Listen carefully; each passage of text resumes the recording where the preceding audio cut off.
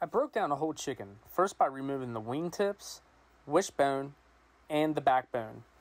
Then I went ahead and broke it down into quarter legs and split the breast. Time to season with salt, pepper, garlic, onion powder, cumin, smoked paprika, and cayenne. Make sure to season all sides and up underneath that skin. Break out my trusty Meter Maid meter block and insert it into the thickest parts of the chicken. We're setting up for 275 with mesquite wood chunks. Now we're going to make our sauce. Ketchup, red wine vinegar, honey, Dijon mustard, brown sugar, chipotle, Anko chili powder, and salt. You're going to simmer for 6 to 8 minutes and then let it cool.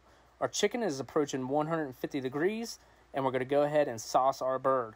Let that sit all the way until 165. This is going to add tremendous flavor and color. The whole recipe is on my website, link in bio.